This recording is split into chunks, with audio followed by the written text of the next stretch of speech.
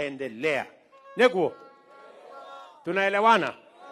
Vile vile tumekubaliana kama wa Kenya ya kwamba vile tunaweka pesa kwa kusomesha watoto wetu, lazima pia tuwe na mpango. Hawa watoto wakitoka shuleni, wakitoka college, wakitoka university, lazima tuwapangie mahali watapata kazi, mahali watapata ajira. Tunaelewana jameni? Na ndio sababu mimi nitarudi hapa kabla ya Disemba katika mpango ya housing. Hapa Nyeri tumekubaliana na gavana wenu, tumekubaliana na hawa wabunge. Hapa Nyeri tunajenga nyumba 10,000. Tunahitaji vijana 30,000 watakaofanya hiyo kazi ya kujenga nyumba hapa Nyeri. Mimi nataka niulize vijana wa hapa Othaya, hawa vijana ambao tunawatafuta watafanya hiyo kazi, nyinyi vijana wa hapa Othaya mko tayari? Mko tayari? Ama nyinyi ni wale wa kuchagua jembe? Sisi tulikubaliana wera ni wera. Neguo, sisi tulikubaliana kazi ni kazi. Ile kazi itapatikana mtafanya. Kama ni ya electrician mtafanya, ya plumber, ya carpenter, ya mason, kazi yote. Hebu nione wala anasema tuko tayari, tuko tayari, tuko tayari. Sawa.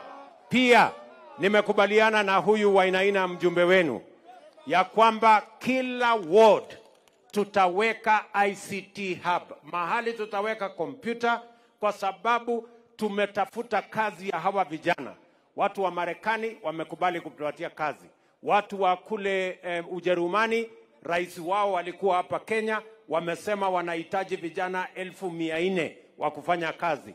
Watu wa kutoka Singapore wametuambia, kutoka Korea wametuambia wako na nafasi ya ajira, na hiyo itafanyika ndani ya mtandao. Tunataka kila ward vijana 300 mpaka 500 wa kufanya kazi, kwa sababu tunataka kuhakikisha kwamba vijana wetu wakitoka shuleni tunapanga ajira yao, ili tuhakikishe ya kwamba watoto wetu wakitoka shuleni ama university ama college wasikuje kuhangaika barabarani, wasiingie kwa madawa, wasiingie kwa ulevi. Tuwe na mpango kamili, na ndio tumeweka pesa katika budget hii ya kupanga ajira ya hawa vijana.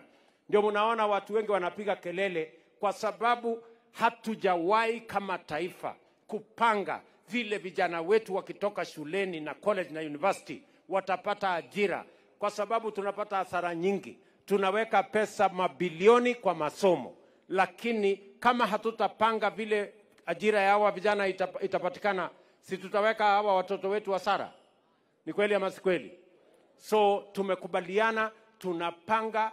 The way we are investing in education is the way we are going to invest in making sure that we have jobs for our young people who get out of school, who get out of college, who get out of university, because that is how we are going to benefit from the investment in education. Watu wa Othaya tunakubaliana? Tunakubaliana? Hiyo kazi yote tumekubaliana, na tumesema tunaweka pesa ya kutosha kwa kilimo.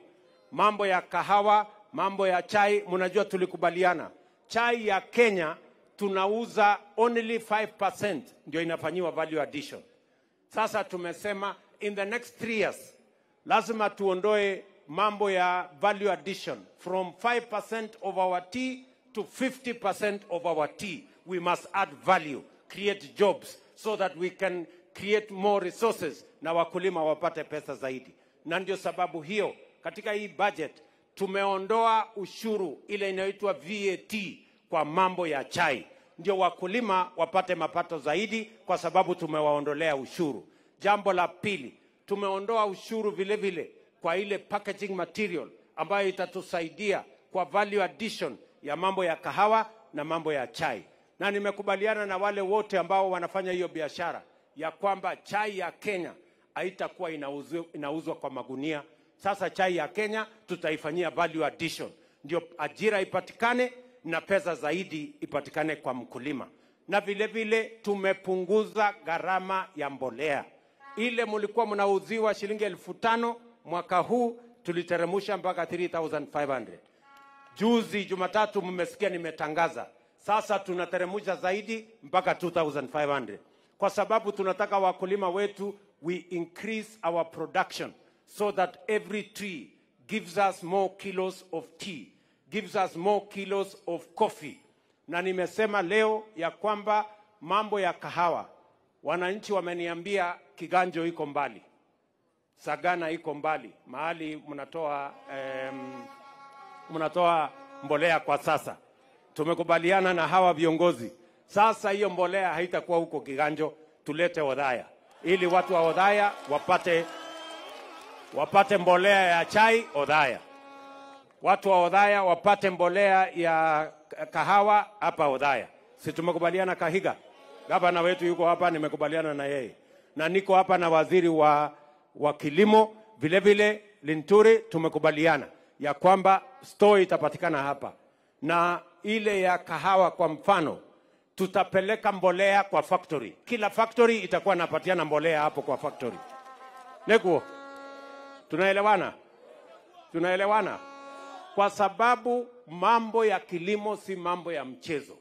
Na nilimwambia deputy wangu Rigathi Gachagua, alifanya mkutano pale Meru ya mambo ya kahawa. Stakeholders tumeketi chini na wao. Brokers lazima watoke. Wakora watoke. Cartel waondoke. Ndio mkulima apate haki yake. Neguo? Na mimi nilipatiwa kisu kubwa sana kule Kasarani. Na hiyo ndio ya kufyeka wakora wote watoke.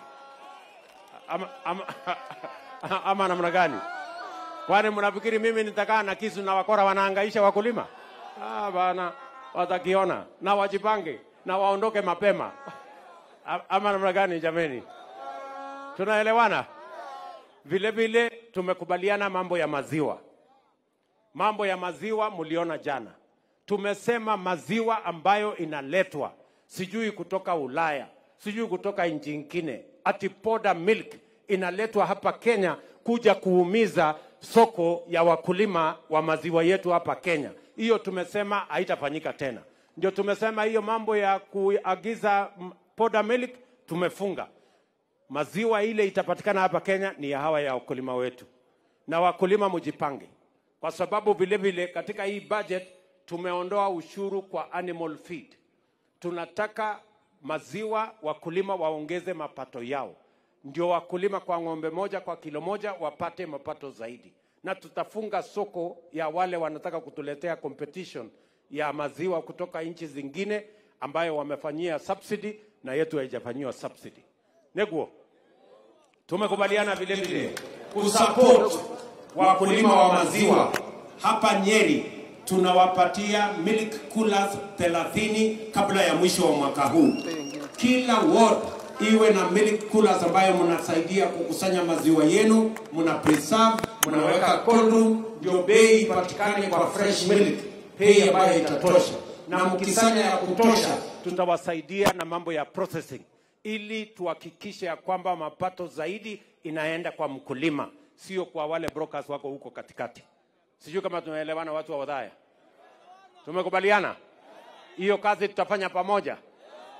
Tumekubaliana hata na wale watu wa upinzani. Tumewaambia wale watu wa upinzani maneno ni ngapi? Ni 2. Jambo la kwanza tumesema mchana. Unajua hao watu wamezoea tabia mbaya. Walikoroga Moi mpaka wakapata cooperation. Wakakuja wakasumbua Kibaki mpaka wakapata nusu mkate. Wakakuja wakahangaisha Uhuru mpaka wakahama na handshake. Hii ya mahasla hakuna handshake, hakuna nusu mkate. Ama namna gani? Tunaelewana? So tumekubaliana mambo ya handshake na nusu mkate wasahau. Jambo la pili, tumekubaliana ya pili ya kwamba mambo ya vita, mambo ya kuharibu biashara ya watu, kuchoma mali ya serikali, kuchoma barabara na mataya, kuharibu mambo ya nchi na kusabotage uchumi wa nchi, hiyo pia itakoma. Ama namna gani? Tuko pamoja? Na nimewaambia nitawakalia ngumu hii watu.